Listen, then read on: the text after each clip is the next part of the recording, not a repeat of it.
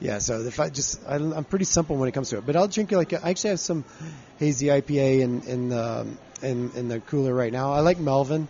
Those guys do a cool job, and so those guys are fun. And so I love ska. Those guys, like, always been a big fan of anything. Our Durango crew? Yep, Durango crew, like anything those guys done. So, yeah, there's been a lot of beer consumption in my life, so yeah. I mean, being out here from 91 onward, you were kind of, I like to think we're in one of those hotbeds, of craft brewing. I don't know if we're necessarily the world best or whatever, totally. But the craft beer scene, whether it be Fat Tire, New Belgium, or, 100%. whomever it may be, Sam Adams on the East Coast, yep. We are kind of one of those strongholds of craft beer. So you always like to get the perspective, and especially from someone in Boulder where there's like everybody around you. Like, totally. Fucking Avery has 78 acres out there in a big ass party. It's awesome. Dude, yeah. So the scene's obviously been blowing up since you've been out here. So that's cool to see that you found some favorites that you like and you can put everybody on them.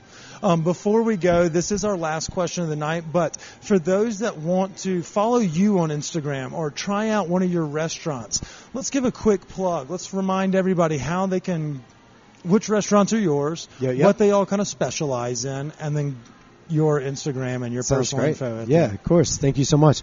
Yeah, so I'll give them kind of an order of restaurants. So Oak at 14th is our first and our flagship restaurant in Boulder. So everything American cuisine, from kale salads to roasted chickens, really great steaks. And brand new rotisserie. Brand new rotisserie. It's so good. It's amazing. My birthday was the other day, and actually that's what I had for my birthday today. Happy 38! Thank you. So I appreciate that. And at Oak at 14th is our handle there for Instagram. Then we have Brider, which is Brider Denver. So it's our rotisserie quick casual concept down here, right across from Denver Beer Company, down on I had your chicken Platt wings Street. The other day. I really enjoyed them. Yeah, those things are monstrous. They're like pterodactyl size. And they're like $6, and you get both the wing and the flapper. You get flats and drumstick. For $6, you get 12 technical wings. You have to blow a goat nowadays to find a 50-cent wing in Denver. I mean, you saw what fucking Wingstop's having to sell thighs. I was wondering why all those goats were down on Platt Street when I pulled down there the other day. It's crazy. They were all happy. Not one of them had a frown on their face. No, they were jumping in the river. It was all good. Happier than a pig in shit. Oh, my God. So, yeah, Brider Denver is our handle there. Then we have... I railroaded it. I do it all the time. Railroad. Corrida Boulder, so we're Spanish-inspired chop house.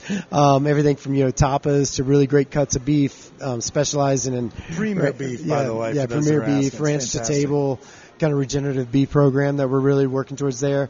And then we have Acorn, former Acorn, now BELLOTA. So BELLOTA Denver, you can catch us there. So beautiful taqueria, mezcaleria, tequileria. Chef Manny running the helm here. Really stoked on where that's going. And then Melted, which is the ice cream shop. So Melted Be Cool. So soft serves, kind of a little bit of Asian twist to it. So we do little Thai ice cream sandwiches, like a Thai street food. And then you can check out, if you're ever in Big Sky, Montana, Niseko Ramen. So that's Niseko Ramen in Big Sky, Montana. Warm bowls and cold fresh days lines. on the mountains. Yeah, fresh lines. There you go. We'll add that to our marketing queue. That's our marketing queue as well. Fresh bowls and warm bowls and fresh lines. There you go. And damn it, we should have said that when we were in Mountain Town. Yeah. That's a genius concept. Winter's coming. Yes. It's all good. You got this. I hate this summer. I'm sweating like a whore in church in the city right now. It's crazy. Oh, it's so brutal. And then my handle is Bryan D. Colorado.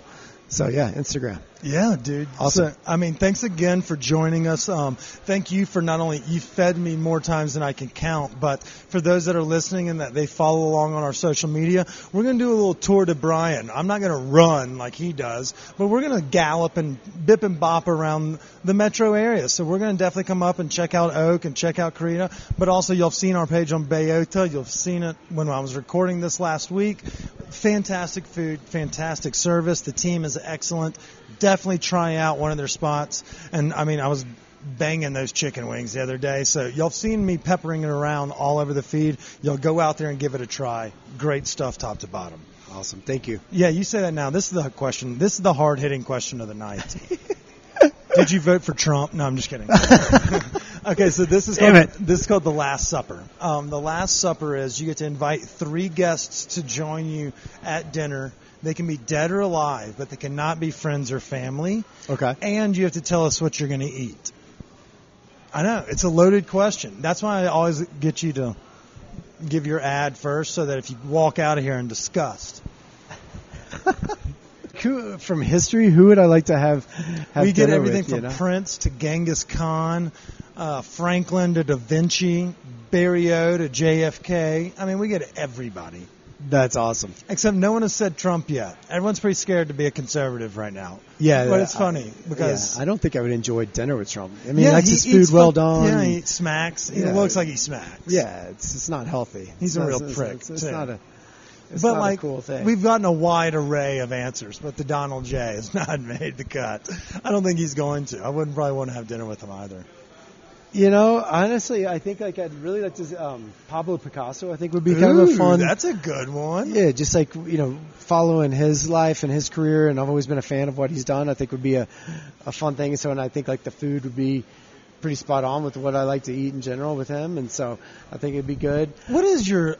I mean, because you do have a little bit of everything. Thai ice cream, a Hispanic restaurant, good old-fashioned Americana, and then a Spanish tapas, high-end meats, or, premier meats.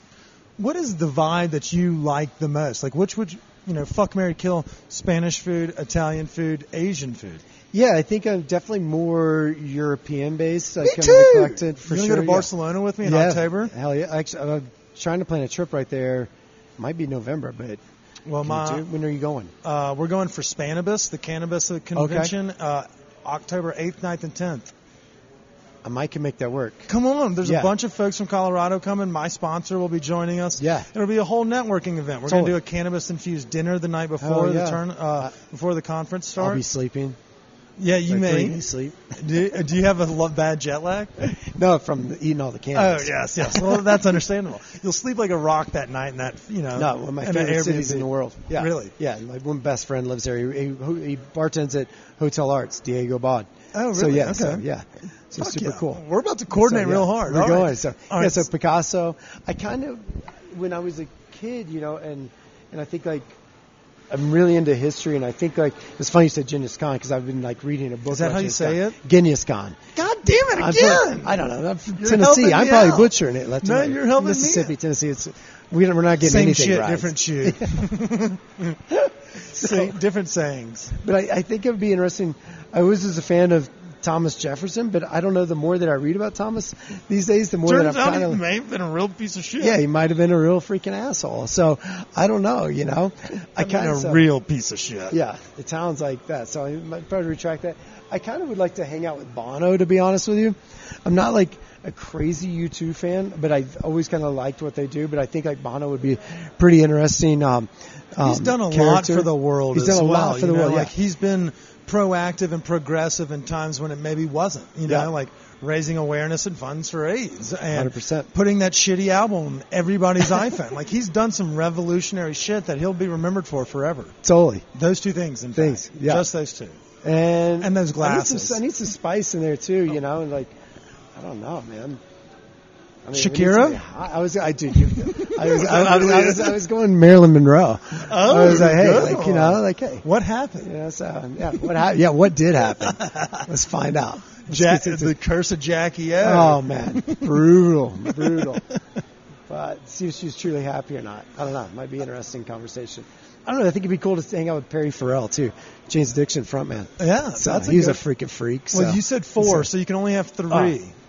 Genghis Khan. No. Are out. Pablo Picasso, Bono, Marilyn Monroe. Okay. I'm going with it. Those are the hard 3. And then what are we going to be munching on? I think we're going Marilyn Monroe. We're probably going to be munching on, I think, some salami, some, different olives we'll be starting out with, and I think some antipastas get rolling. I'd like to see some, definitely some nice wines at the table, some beers, and then, I don't know, maybe some sort of suckling pig or something. Yeah, get after it. I don't know. I mean, I thought you were going to say like a Serrano ham for sure. Just that shave, like when it's almost like kind of tough and like it just disintegrates and melts on your mouth. Totally. I can't wait to get to fucking Spain. I can't wait to get there either. Let's go. That's funny. So, because I think I'm supposed to be. Yeah, I think I can make that work. It'd be super cool. Well, we're going to definitely start collaborating. The wheels are in motion for a big collaboration. Shop Callie's, Stone de Petite, the Half-Eaten Cookie Hospitality Group, the super collab that Europe didn't even see coming. Right. It's going to be great. Oh, my God, yeah. And our friends at Lemon Tree over in California, they'll be joining too. So it's going to be awesome. But speaking of awesome, it was awesome to have you today. I really do appreciate you taking the time out of your schedule. I know you're running 5, 6 different locations, sometimes remotely. So I do appreciate you cutting out an hour just to shoot the shit with me. I really appreciate it. Totally. No, I appreciate the time. It means a lot. It's great. It's great to see you again. It's great to be back around people. I know, right? Thank you. No mask. It's great. It's awesome. Okay, so let's open mouth kiss and then let's go catch a bus. Done. Deal. Well, until next week, we say stay hungry, stay thirsty. Cheers. Cheers.